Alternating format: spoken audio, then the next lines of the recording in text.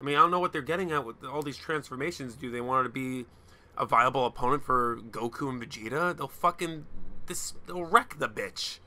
And even though it made little sense when she transformed, when she did, she kind of ruined the whole Broly moment for me.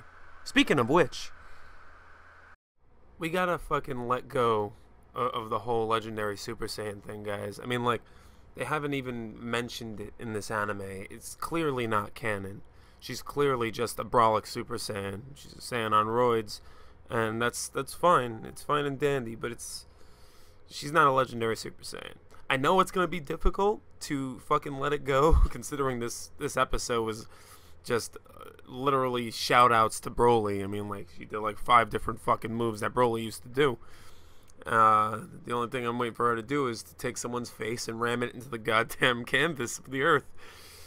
Everything else, we gotta just put it to bed, because they would have hyped up this power already. They would have brought up legendary Super Saiyan or a myth, or they would have hyped this up before the transformation happened. So since it didn't, she just transformed, and her Super Saiyan form is at most peculiar. You know, it's more specific and unusual than other forms. That's all we really have at best about this.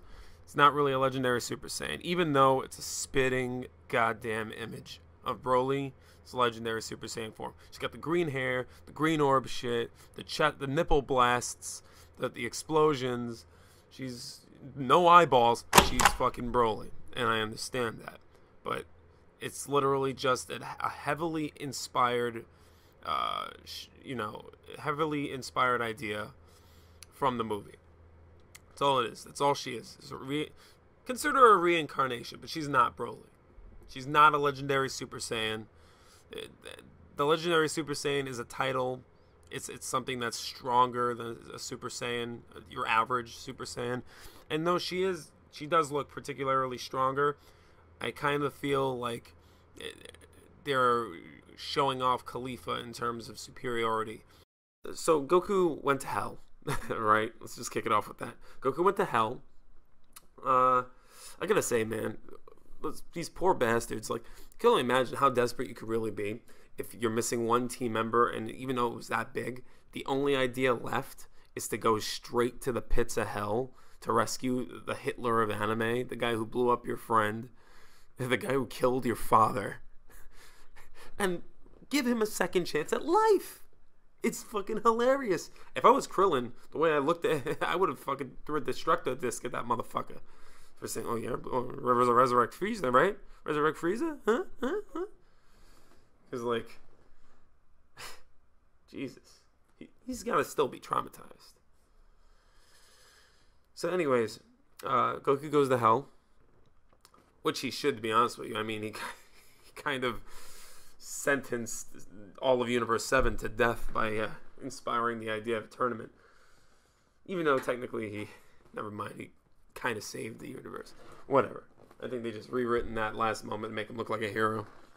So, goes to hell. Frieza's still in the cocoon, looking pathetic as always, and cuts him down.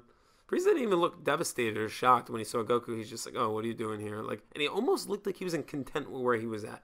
Like, he enjoyed just, like, dangling around in this giant fucking semen ball web, and just looking at flies and fairies and beautiful flowers and shit. Like he was in content. So he looks at Goku and he's just like, "Hey, what do you want?" And Goku throws a little destructive disc with his index finger, and he's just like, "Yeah, there's a tournament. I need you to join." Frieza's just like, "Yeah, what do I get?" And Goku's like, "Fuck you. You think you're, like, in any position to bargain right now?" And in my mind, if I was Frieza, I'd be like, "Well, you fucking came here, right? So clearly you need me. you really need me, actually. You kind of traveled all the way to hell to see me, to ask me. Like, how desperate can you really fucking be? Oh, yeah. I think I'm in a great fucking position to bargain." Top it off, if I knew... Frieza knows to an extent that Goku's actually a dumbass. So, yeah, he's definitely in a position to bargain. So yeah, Frieza, they talk it out. He lays the terms. Goku agrees to resurrecting him. I don't know if he would. I mean, I think it'd be pretty crazy. I mean, when you think about it, he's given people second chances. He gave Vegeta a second chance, and he was a villain. He tried to threaten the safety of his friends and people of Earth. But difference is Vegeta didn't kill anybody of his, well, any relevant characters. So he said I would revive him. I kind of believe Goku would. I kind of believe it. I mean, like, Goku would just stop him if it came down to it. Even though Frieza, it's dangerous as shit. And that crazy bastard with such unlimited potential, fucking, the way he caught up to Super Saiyan God level in just a matter of a month, it'd be ridiculous if you let that motherfucker come back. See, that smug bastard. He knows exactly what he's doing.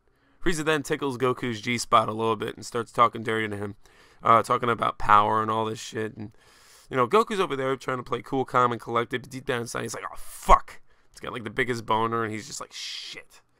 I gotta revive this man. I gotta revive him so I can fight and kick the shit out of him. I gotta, you know, and Frieza's just, Frieza's playing his card really well because, you know, he's got the potential to surpass anybody, really.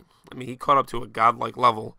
It's a culmination of years of training, and he did that within like a month, or not even. And just imagine if he had 2 months. I mean, I wouldn't be surprised if he topped Beerus in strength if he had that much time. I mean, hell, over time, I could see him in line for the next God of Destruction. Well, if he lived since the Frieza saga, you know, if he never met Goku, I could see it. I mean, if he caught up to Super Saiyan God that fast? Huh. Super Saiyan God's not that far off. I mean, it took, like, what, 50% or a little more than 50% of Beerus' energy to handle that? So, if Frieza could climb the scale of strength that quickly, can you only imagine? Now, overall, this episode was okay. I mean, like, I was hyped for Broly, you know, Kale.